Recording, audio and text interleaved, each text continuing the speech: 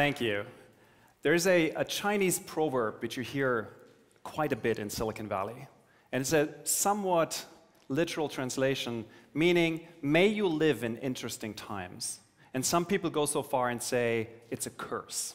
The one thing I can guarantee you, though, is, and this is what we're seeing in Silicon Valley day by day, is that we do live in very interesting times.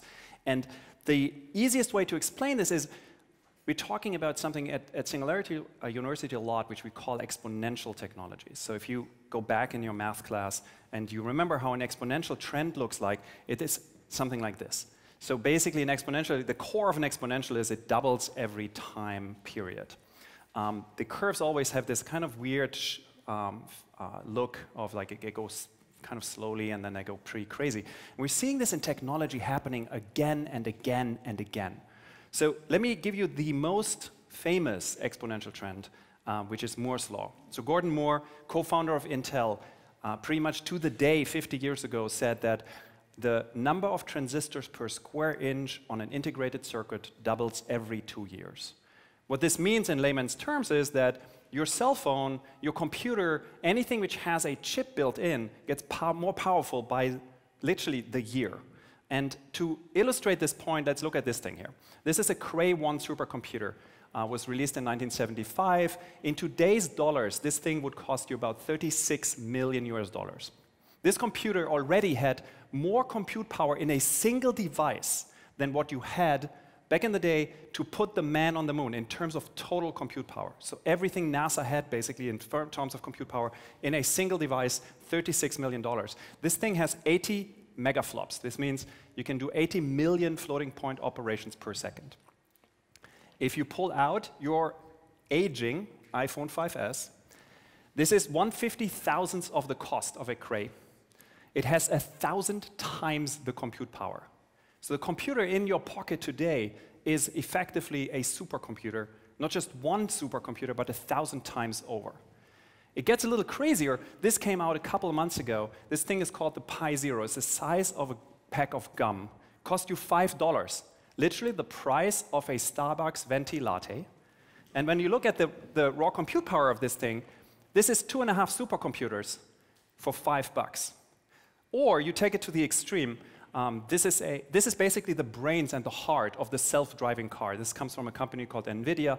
This computer, this machine, costs you less than $1,000. It has 24 teraflops. This computer is 10 billion times better in terms of price performance than what you had with this Cray 1 supercomputer.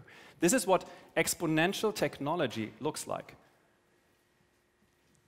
Now, it's not just computers. It's happening in many, many other industries. And this is what we study at Singularity University. We're talking about what's happening in artificial intelligence, in robotics, in nanotechnology, energy systems, synthetic biology. Let me give you one more example.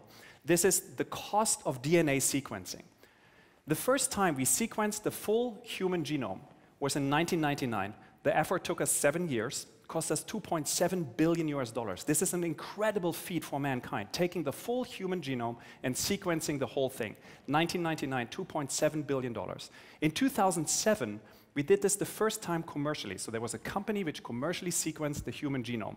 This took a couple of months and cost you $350,000. 2 years ago, a company in San Francisco called Illumina came out with a machine which looks like a big photocopier, sequences the human genome for $1,000. Within 15 years, the price dropped from something only governments can do to something your doctor can prescribe. This is the price-performance ratio. When you look at the upper part of that curve, the upper part of the curve is a perfect exponential curve according to Moore's law, so doubling every time period. Then something really interesting happened in terms of technology, and it rapidly dropped. Now you can ask the experts, where does this actually go to? So we're currently at $1,000. The experts will tell you that in a couple of years, that price will drop to pennies. So in the next 5 to 10 years, sequencing the human genome will become free. What does this mean? Well, very simple. Conceivably, when you go to the toilet in the future, your toilet will sequence your genome and gives you a full health report every single time you use the toilet. This is not hypothetical. This company here is a company called Toto. They're a very large toilet manufacturer in Japan. They will tell you that they are not in the business of making ceramics anymore. They're in the business of providing health advice. Or, and here's the dark side of technology, every single person here sheds DNA at the moment. You're shedding cells. You're losing hair, you're losing follicles, you're losing skin cells. The moment you leave this room, Lars and I will hoover up and we run a full genomic fingerprint on every single person in this room. I have a full genomic fingerprint of every single person who is in this room. True story, the President of the United States, when he travels and he goes to what is called a rogue state, Russia, for example, the Secret Service hoovers up behind him and they wipe down the glasses because they do not want to leave genomic fingerprints. True story. Ray Kurzweil formulated this in something called the law of accelerating returns. This is basically the generalization of Moore's law. And this is a really important piece here, which is every time you take something which is an analog technology today and you turn it into something digital, it automatically becomes exponential. So if you're an entrepreneur here, the one best advice I can give you, find an industry which is not digital today and turn it into a digital industry, and I can guarantee you the riches. But, and this is the important piece, technology for the sake of technology is interesting and probably intellectually stimulating, but it's not that meaningful. And we are not here to just get excited about technology. What we're really interested in is the big picture. And to kick us off here, I want to start with a quote from Albert Einstein. So Albert Einstein said that we shall require a substantially new manner of thinking if mankind is to survive. The emphasis is on survive and new manner of thinking. And I postulate that technology could be that new manner of thinking. When you look at something like our big blue planet, the United Nations expects that the population will rise to about 9 billion people by the year 2050, so in about 35 years. Today, food is a distribution problem. There's enough food on this planet to feed 7.2 billion people. It's just in the wrong places. And don't get me wrong, this is a really hard problem to solve. There is not enough food today on this planet to feed 9 billion people. We need to grow agricultural output by 2% annually. We're currently growing at 1%. So if we are not deploying technology to get this up, we have a real problem. Or you take something which is very well known to you in Europe, particularly if you're in Southern Europe, you take employment. The World Bank came out with a report saying that we need to create 600 million new jobs in the next 14 years to sustain globally our current employment rate. I can guarantee you that this will not happen. We need to redesign society to be okay with people working 20 hours or being okay with an unemployment rate of 20, 30%. Or you take something like global warming. Most experts will tell you that the sea levels will rise by 2 meters by the end of this century. Now, most people make a big mistake when they think about global warming. They think about global warming as this is going to be a shift in weather patterns. We see more typhoons and like these kind of things. The reality of this is 2-meter sea level rise means that vast amounts of land will be underwater. So you take something like Manhattan Island. Manhattan Island is flooded when we have 2-meter sea level rise. This is 8 million people who need to find a new home. You take Bangladesh, a whole country, which is about 250 to 400 million people, which will need to move. If you want to get a sense of what this means, just look at the Syrian refugee crisis, take that and multiply it by 100. This is the future we are moving into. Or you take something like poverty. It boggles my mind that to this day, there's 3 billion people living on less than $2.50 a day. I cannot drink a Starbucks coffee for less than $2.50. Or you take sanitation. 2.5 billion people don't have access to proper sanitation, making diarrhea the #1 killer in the world. Water. 800 million people don't have access to clean drinking water, something we take for granted. Or lastly, you take malnutrition. There's a child dying every 6 seconds of malnutrition.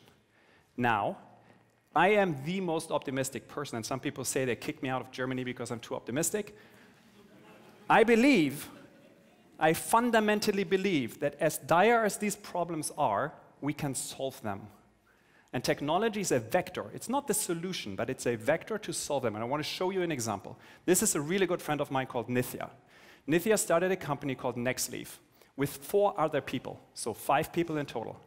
What they're tackling is a problem which is very prevalent in the developing world, which is vaccines spoiling because there's a break in the cold chain. So if you have a vaccine, it needs to be kept at a specific temperature in a fridge. And when you have a break in the cold frame, that vaccine doesn't work anymore. In the best cases, you have high-end vaccines. They've got a little like sign on the vial, and you know it's not working. In the worst cases, you actually kill someone. In the medium case, you administer a vaccine which is ineffective. This is a problem which affects 33% of all vaccines administered in the third world. A third of vaccines are ineffective because of a break in the cold chain. So Nithya and her team tackled this problem. They developed this little black box. Let me open the black box for you. The little black box consists of something extremely simple.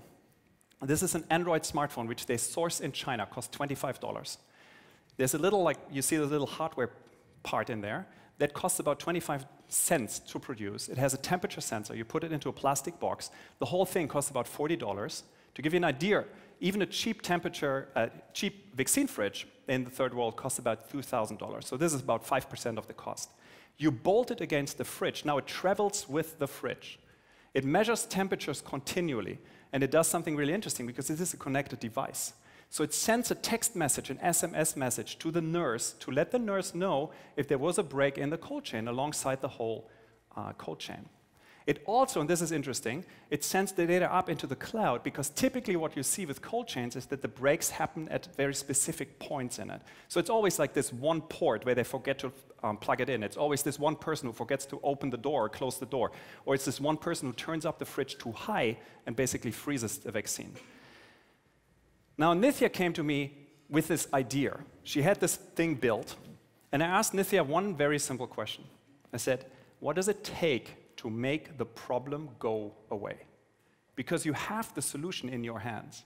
So Nithya went to the Gates Foundation, got $2 million from Gates Foundation. She went to Google.org, got another $2 million from Google.org, and started to work with the World Health Organization to roll this thing out. This thing today is in 6 countries. It's in 3 large units in India, and it's literally saving millions of lives, and they're just getting started. There's still only 20 people.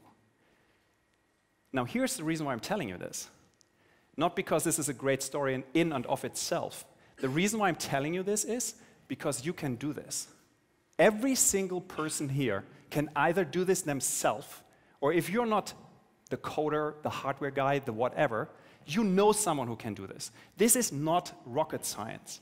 This is banking on an exponential trend, which is, I have a supercomputer for $25 which I can buy in China, which is connected to the cloud, which gives me all the data I need in the world, and puts all this into like one single package. But you can do this. And this is the reason why I'm so incredibly optimistic about the future. Because I see more and more and more people, young people, startups, tackling these big, big, big problems. I want to leave you with a quote, and this is the most favorite quote of my life. This is George Bernard Shaw, who said, "The reasonable man adopts himself to the world. The unreasonable one persists in adopting the world to himself. Therefore, all progress depends on the unreasonable man and woman." So you have to be unreasonable. Thank you.